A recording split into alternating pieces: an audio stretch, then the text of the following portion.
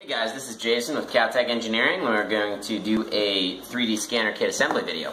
So, first what you're going to do, open your box up, take all the goodies out.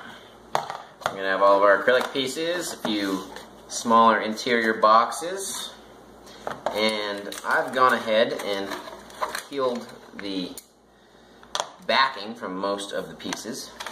You're going to have to do that yourself. We put the backing on to protect it from Mars and unattractive marks. Pull out your cardboard piece. Underneath your cardboard will be some documentation and some other more flat objects from the box. The tools that I like to have on hand, we include the Allen wrench for you with the ball end, so it gives you some nice angular access.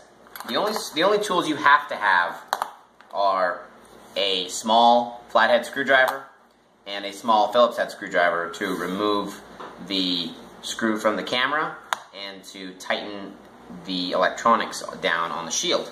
Tools I like to have but are not necessary is a small pair of pliers, needle nose pliers, and a pair of electrical pliers to help trim down the insulation on the wires. I also enjoy this screwdriver. We use a lot of M3s here, so I have this screwdriver with a 2.5mm hex head on it.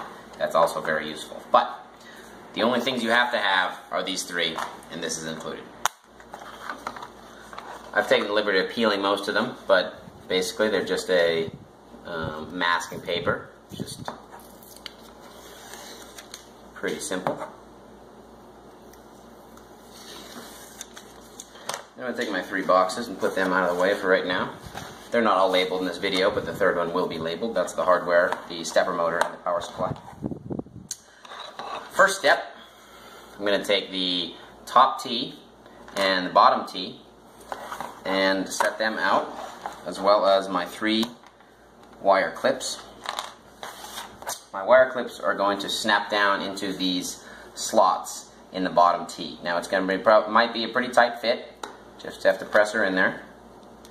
They're going to all want to face the same side. Doesn't matter which side for right now, but it will matter later.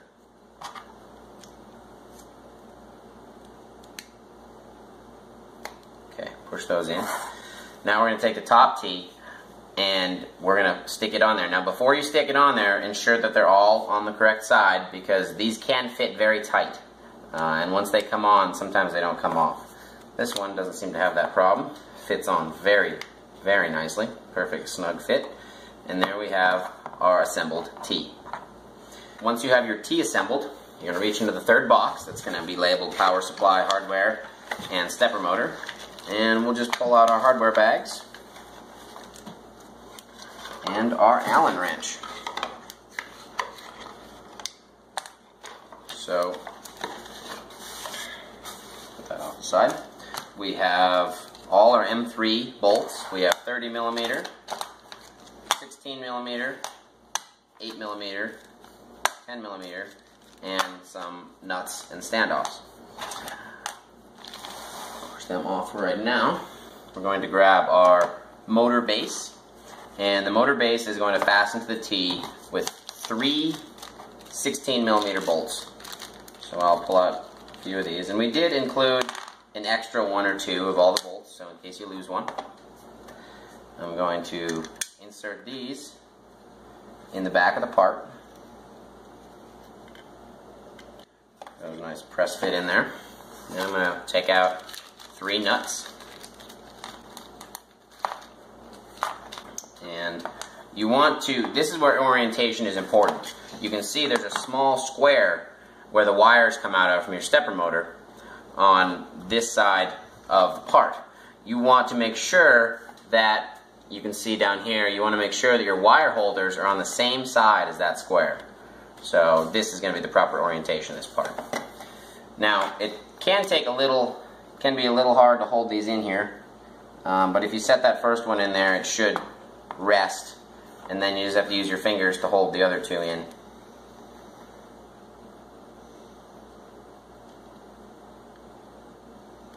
They should slip in reasonably well. So I've got them held in, and I'm just going to slowly wiggle them on there. It should press in. You should be able to just barely see the tips of the T-slots. Now I'm just going to stick my Allen wrench in there and tighten up those nuts. Don't over tighten. Acrylic can be fairly brittle, and there's no need for things to be very tight. There's no fast moving parts or anything like that on this project, so just snug is going to be plenty. Once I have these firmed up, I'm going to do exactly the same thing on the other side with the camera base. The only difference is we're going to put in one 16mm in the bottom and two 30mm coming from the top in these two holes. So 30, 30, and 16.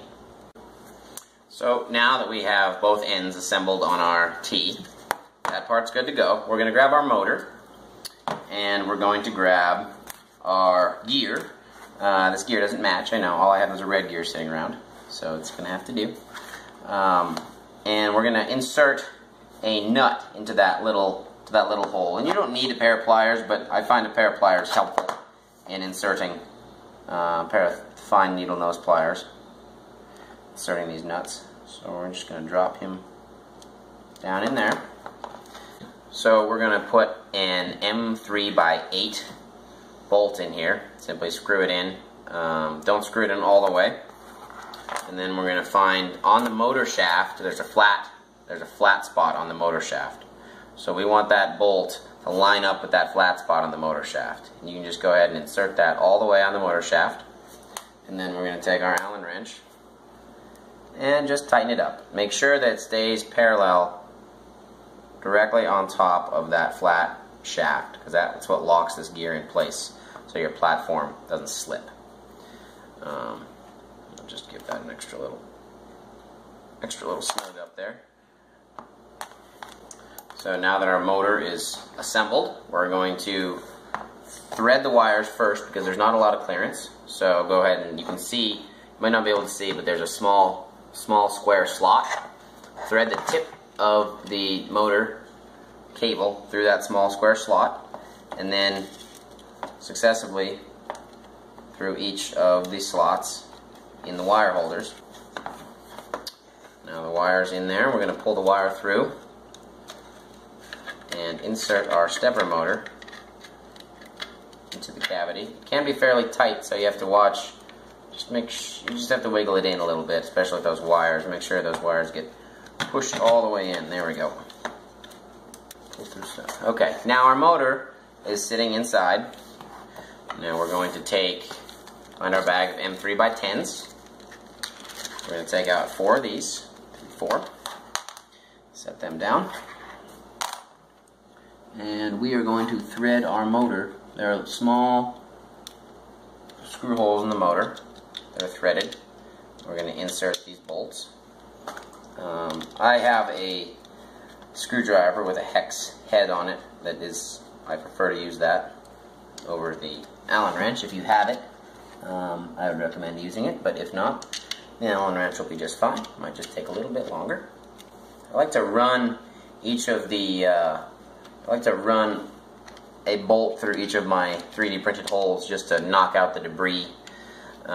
Make sure they set down snugly on the motor. In all the holes, in all the parts, actually, it helps a lot to set them down first. Clear out the holes. Okay, now we've got all those snugged up. We're going to move on to the other end. Just going to pull this cord through and kind of tuck it out of our way for now. We'll need it later. Now find the faceplate. Should have 2 small magnets embedded in it. Shouldn't matter which way you stick it in. Make sure it just fits smoothly in that slot. It should. We're going to insert a couple of M3x16s up from the bottom. So there should be 1 extra 16 left over in case you lose one. But I'm going to drop those in. It can be kind of hard to. They can be kind of a challenge to get in there. Sometimes you drop them from the top.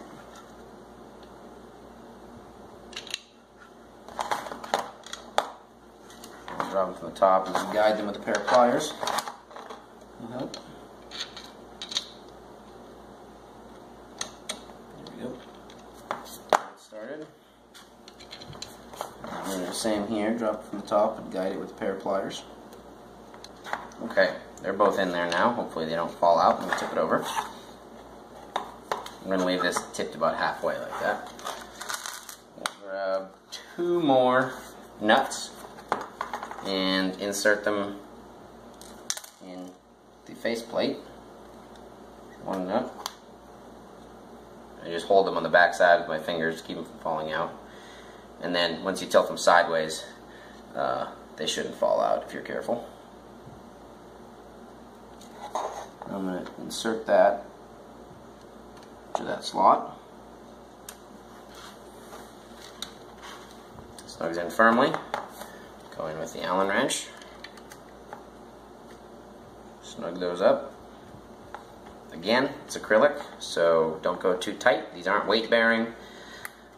There's no reason that they should come loose. And if they do, the scanner should stay together anyway, for the most part.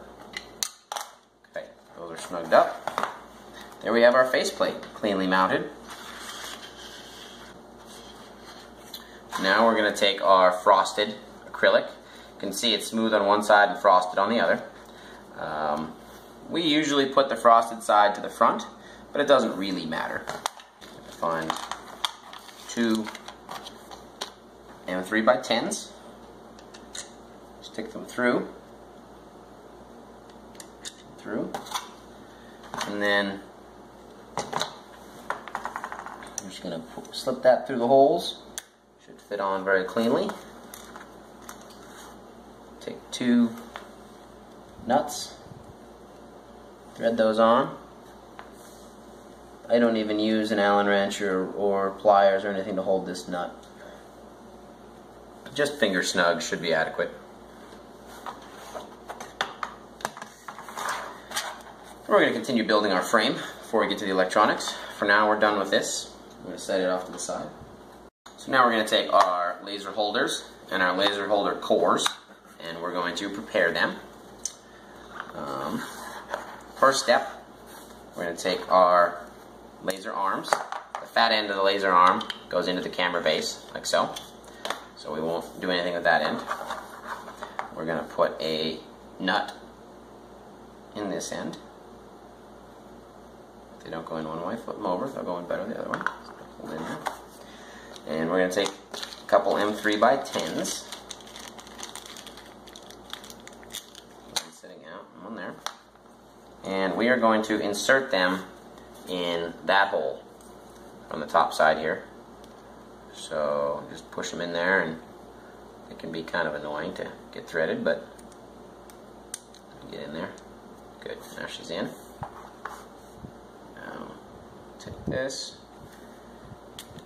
insert it in there, stick in my Allen wrench, snug things up.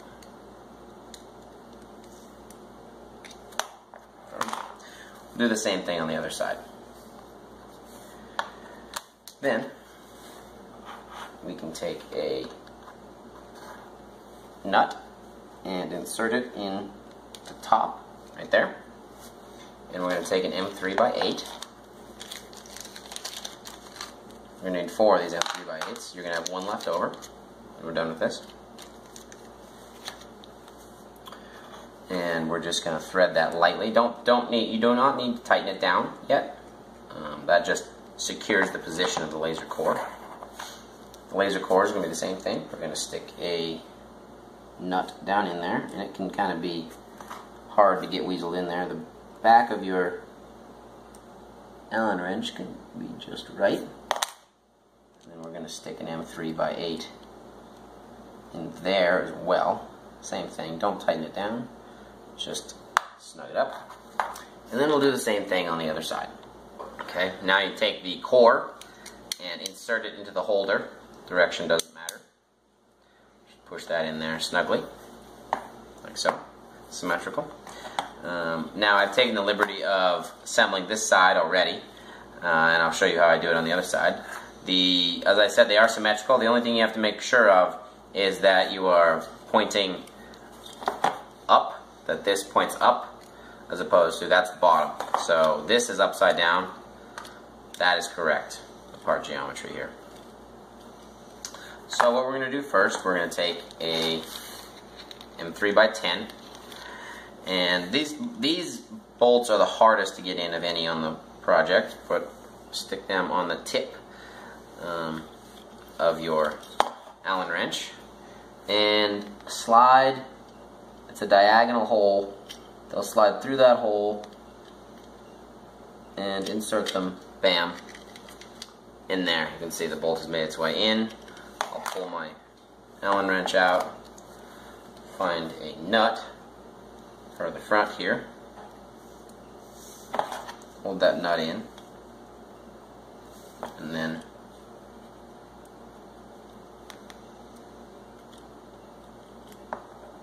press my part in. So it feels a little tight for some reason.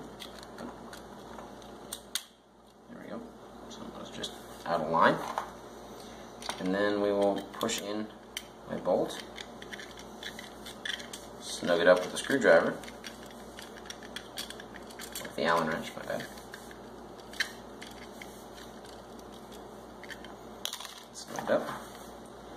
And now we will take our whole machine, and this is going to be set on top to 10mm bolts will be put in here, nuts will be put in here, and that's going to be set on the top, and then your circuit board will be put on the back. For filming purposes, because it's going to be hard to look at, I'm going to hold off on putting this top on, and we're going to address the electronics kit. So we'll put them off to the side, and we will open up one of our goodie boxes. This is the USB driver, custom shields packaged along with the lasers and the LED, and Uno clone, and a bearing, which we can put aside for now. Now we'll just have to open all these up. Open our Arduino. It falls out. Some lovely extra headers were included, a kind of them. Throw that away. We will remove the lasers, the LED, and the custom shield.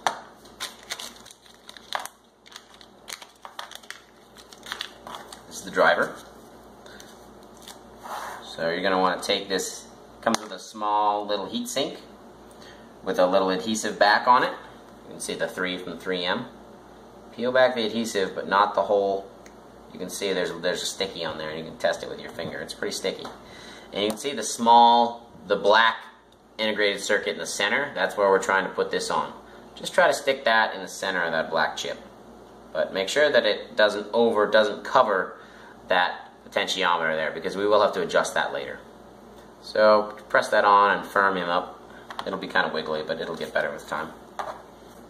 We're going to bring back our faceplate.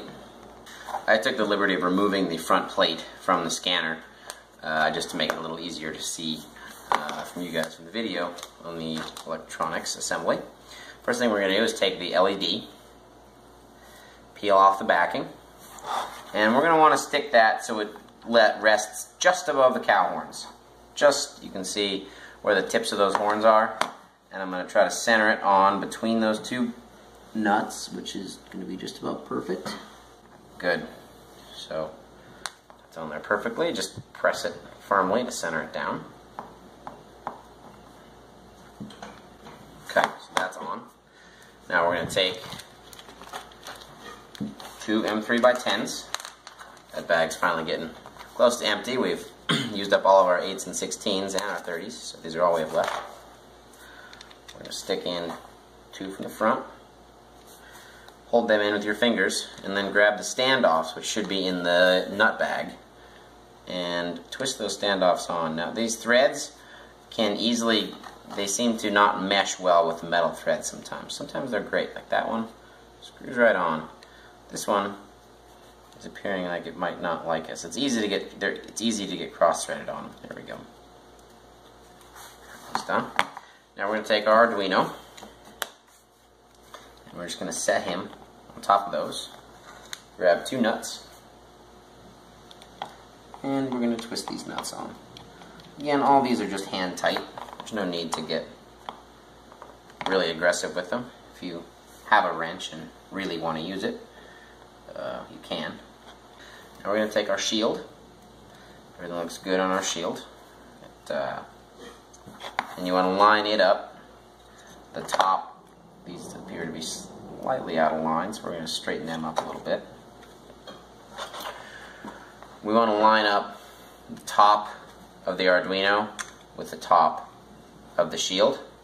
You can see down on this, there are a couple empty pins. We don't want it to line up like that. We want to line up properly where that space matches up with that space. Make sure all the pins are in and just firmly press that down. Make sure everything is inserted. There you go. Looks good. Now the last thing we're going to do is take our chip and put it on there. Now the chip orientation is very important. It says right on here, A4988 driver, ensure proper orientation, exclamation point. And it also says, do not insert A4988 driver if there's power to shield. So there's no power to the shield right now. If you ever do want to remove this driver or mess with it, always do it when the machine is unplugged. This cap lays down and it covers up that silk screen, but you can see it says pot and it has an image there. So you want to match those 2 images up and the chip is in the center. So that is the correct, and that's going to be the proper orientation. Now we're going to take our lasers and we're going to have to put the cap on the machine here. So we're going to set this, we're just going to set it on there for now. I'll bolt it on later. It'll set on snugly. You're going to want to take your lasers, thread them through the back, and then press them in. Depending on your printer, they may push up the sticker. They do various things, but as long as it's a nice firm fit, it should be good. We found that in many cases we don't even need, you can see that peels the sticker back a little bit. So, you know, if you're worried about aesthetics, you can push your laser back through, remove your sticker, and then insert it again and hold it in place. The glue from the sticker helps hold it in place, but that's what this nut is for. So you can firm that bolt down to hold that laser in. That'll hold that laser in place. So we usually just center the laser. You know, doesn't really matter where you put that. Just keep it similar on the other side. We're doing the same thing over here. I'm going to peel our laser sticker off first. Now these wires, you can see a tiny hole behind this laser arm. We're going to insert those wires into that little hole. They'll come through the center here and then down. Same thing over here. Wires into small hole and down. We just firm those up and they stay out of the way reasonably well.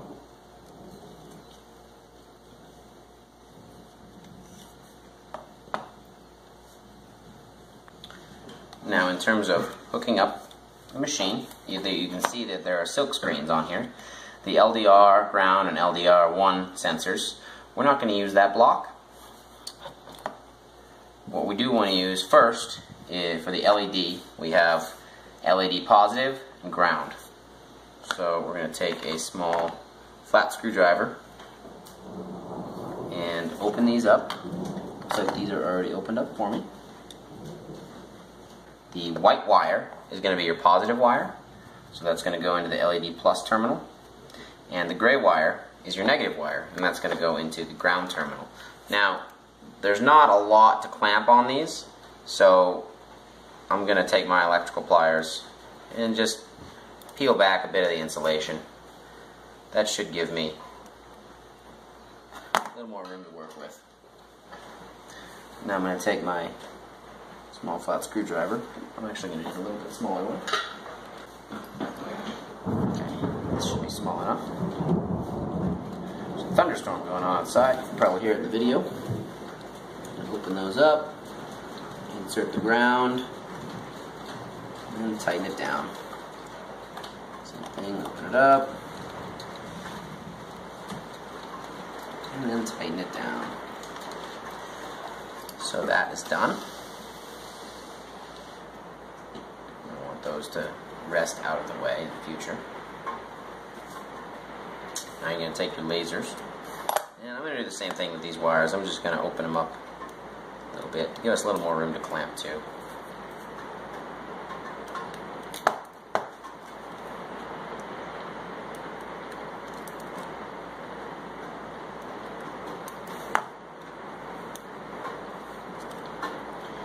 So you can take these two wires, the two grounds, which are the blacks, and just twist them together. Make sure they've got a nice twist on them. And insert them into the ground terminal, ensuring that the terminal makes contact with both wires. Snug that up. Now we're going to take this laser, stick it in the right laser terminal, take our left laser, stick that in the left laser terminal, and make sure all the connections are snug and nothing's going to fall out. Make sure you have a good connection. Now we'll take our base, and I took the faceplate off of the base for ease of viewing from above, and then I'm going to anchor it down now. You can either do that, or you can leave this anchored in and then attach all of your electronics with the machine. With the machine resting like this. That part is up to you. Now we have our motor cord, which we've tucked out of the way up till now. We're going to thread it up through the back of the machine, and we're going to stick it on that header right there. You can see lightly silk screen says blue, that side says black. So these wires are not in the correct order, but we're going to put blue. We're going to match up the ones that we can, and we're going to match up blue. And just snug that on there. Should slide on all the way up, like there. Perfect. Now we're going to get to the goodies here. Camera and USB cable, our final goodie box. Open him up. We have both of these. Here's our USB cable. Pretty straightforward, but with a twist. It has to be a right angle cable to fit underneath the machine. And stick it into the port on the USB. You can see it is right there. I'm going to stick it in there. That fits in perfectly. And that'll go to our computer eventually. Now we take our camera, peel it out of its bag, and this takes a little bit of further assembly, disassembly I should say. Untwist our twist tie, get our wires. Now this faceplate, there's a little bit of a little notch there. Gonna grab that, pop it off. We don't need it. We also don't need this whole thing in the back. Now there's a little rubber gasket right there. Just reach in with your screwdriver and pop him out. It should take, oh, that was the wrong one. There we go. That's the rubber gasket you want to take out. So reach in the top, pop that gasket out. And you might not be able to see, but we have a small Phillips head screwdriver slot. Once we have that gasket poked out, we're going to get a screwdriver, the smallest Phillips you can find, and just twist out that little tiny screw. You can see that little guy's miniature. You can throw him away, we don't need him. He holds in a little bar. Now just stick your screwdriver in, and that bar just presses out. You can see it's pressing out from the top. It falls out, and that's it. So now we take our camera and we thread the cord down through the top, out the bottom, and we're just gonna push that over to the edge a little bit, and our camera should fit very nicely front, the firm press fit. And there's our camera mounting. And you can stick your cord down and out through the bottom on the same side as the USB. If you want to, you can just take it out somewhere else if you'd like. Cord it through. Okay, now we're going to set this aside for the moment. And we're going to pick up the bearing holder and the platform. Now the platform will have masking tape on it, or masking paper, but we pulled that off in step 1. And we're going to look for some more M3x10s. Now these are going to be self-tapping holes, so they're going to twist pretty tight, but they might just drop in from one side and self-tap from the other. So you're going to want to find which side is which. So they drop in from this side, and they get tight partway through. So this is the side we want to work on. We're going to take our printed part, stick our 4 bolts in it, find our Allen wrench, and we're going to find their homes and settle them into them. And then I'm just going to start them all. And you may have to apply a little, because they're self-tapping, you're going to have to apply a little bit of pressure to start. So I'm just putting some light downward pressure, and you can feel it'll start to get tight. It'll start to tighten up. Like that one's pretty firm. It's tightening up. There we go. It's settled into its hole. Getting pretty firm as well. Now if you want to, that's totally solid, but if you want to crank on them a little bit more, you can. Hold the wrench the other way, a little more torque on it. And there we go. We don't want those to stick through too far, so we've threaded them through plenty. Now we're going to take our foam cover. It has an adhesive back on it. We're going to peel that adhesive. And it sticks pretty well, so you're going to want to try to line this up accurately. You're not going to get more than one shot at this. But you want to line up your 2 holes with your holes. That's going to be your most important thing. And the rest of the bed, see, I was slightly off, but that's going to have to do. And just press everything down. And that'll cover up those holes the bolts that maybe you put them a little bit too far through from the back. That'll cover that up. Now we're going to flip this over again. I'm going to take this bearing and it should just press right in there. If it doesn't press, if your parts are slightly too large or slightly too small, if they're too small, you're going to have to do some filing or sanding. If they're a little bit too large, just dab a little bit of glue around the edges. That should hold the bearing in place. Put that off to the side. Now you want to take your back cover and your 2 M8 nuts, your big ones, and you're just going to slip these nuts into the pocket on the side of the cover. Just like so. Now you can bring up your scanner. We're going to set the turntable on. Should be a nice snug press fit, press on nicely. Now the only thing you have to check is you have to make sure that you're lined up with your gear. As you can see, the gear fits in that little pattern there. So if it doesn't line up with the gear, it won't set down right. You can kind of feel. Now we're going to bring up our scanner, and we're just going to set our plate down on this rim. It should press fit. Now the only thing you want to take a look at, you want to make sure that your gear lines up with the corners that it attaches to here.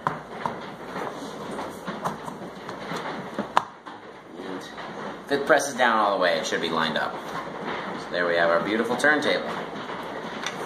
Finally, after you put it on the turntable, we're going to take our power supply, which I've unraveled, and you're going to thread him up to the bottom with the other cords. Now it's very important that the power supply goes in this jack in the shield as opposed to the jack in the Arduino. There won't be enough power to the unit, and it may fry the Arduino if you put it in the Arduino jack. So, I'm going to insert him in there. You got your 3 cords coming out. Slap my back plate back on. Now what you're going to have left over, of course, you're going to have your Allen wrench. You should have at least one of every screw left over, so you have a little bit of room to lose, except for the M3x30s. And you should have about 3 extra small nuts as well. You'll have those, and if you don't screw up your sticker application, you'll have 1 extra platform sticker left over as well, along with the parts from the Logitech webcam and your trash. Plugged it in. You can see I've got the CowTech glowing steer head symbol, spinning platform, lasers that rotate in their slots, so you can position them any point you want on the bed. And that's it. Thanks so much to all the Kickstarter backers. We certainly couldn't have done it without you, and we can't wait for you to get your scanners and get some scans out. Get them into the world.